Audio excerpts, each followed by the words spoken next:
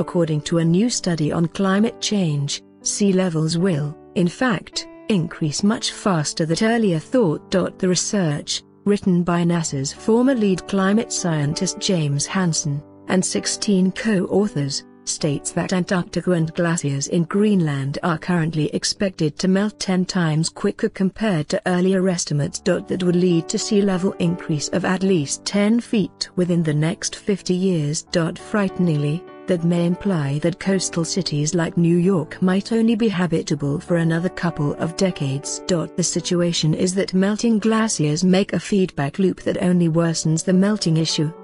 Cooler fresh water from melting glaciers forces warmer, saltier water beneath the ice sheets that then quickens the melting speed. And, the moment that begins, we are totally helpless to prevent it.